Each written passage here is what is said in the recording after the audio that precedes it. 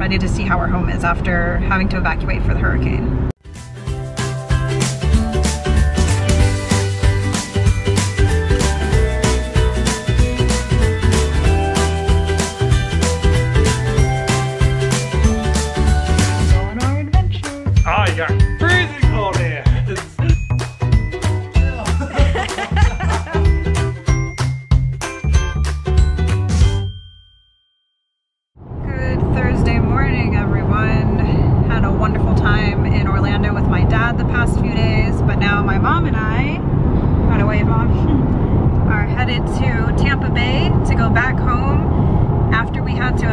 Hurricane Irma, and I am thankful to be headed back home. We just got off the highway, and coming into town we noticed that a lot of the trees on the side of the highway were broken and down. The highway was cleared, of course, and the ponds and lakes were filled to the brim, a little overflowing, and the sign for our exit was blown down. But the damage is not as bad as we expected. The roads are clean, things are functioning pretty normal here, but the National Guard, first responders, the power companies, like, they've been working here to clear debris, get the power back on, and we're just thankful the damage wasn't as bad as we expected it to be in Tampa Bay. So close to home, ready to see how our home is after having to evacuate for the hurricane. My tree!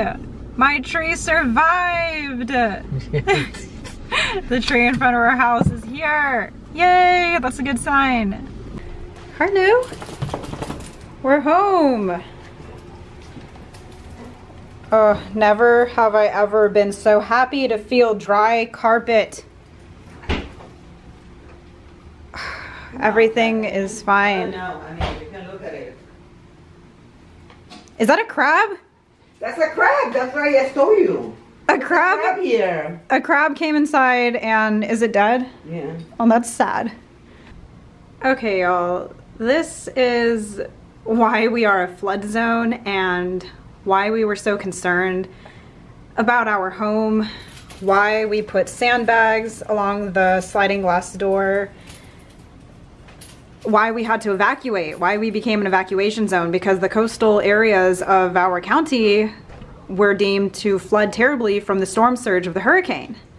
And so I really just need to take a moment to be so incredibly thankful our home is okay. This is amazing. I can't even describe how grateful I am right now. This is amazing. And yes, our house is a mess. The furniture is everywhere. I can barely get through here in my walker, but that's fixable. We've got people to come help us with that right now. God is good. I am so thankful. Well, we're having to clear out the fridge because although it's on now, we were without power for 3 days, and that means pretty much everything in here went bad, and I don't want to risk it. So gonna have to clear it out and do another grocery trip to restock. Well, I am exhausted, but we've cleared out the fridge. I haven't seen it that empty since we moved in, but I am sitting on the floor and it is dry. I am telling y'all, we did not expect to come back to a house that didn't flood, at least a little bit, because they told us, you need to leave your home.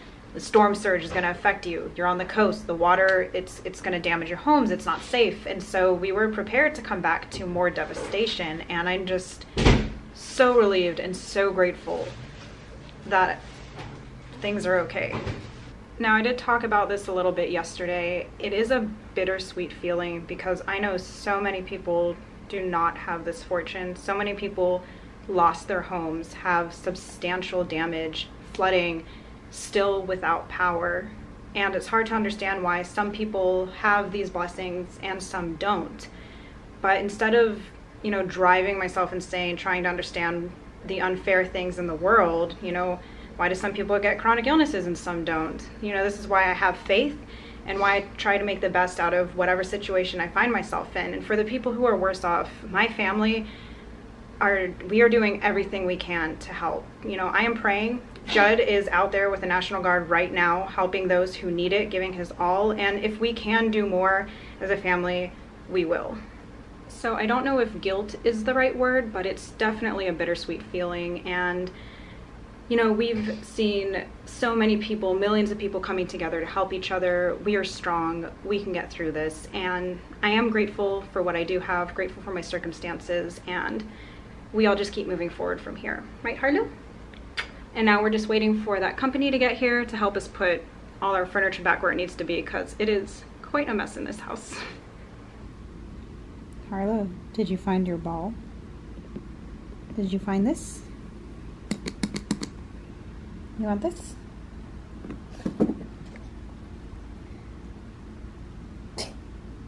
I'm a sleepy dog.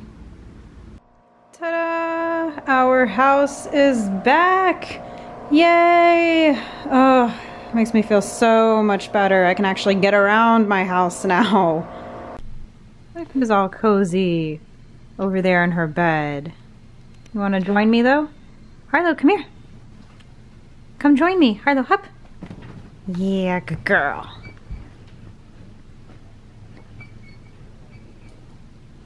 Yep, that's your spot.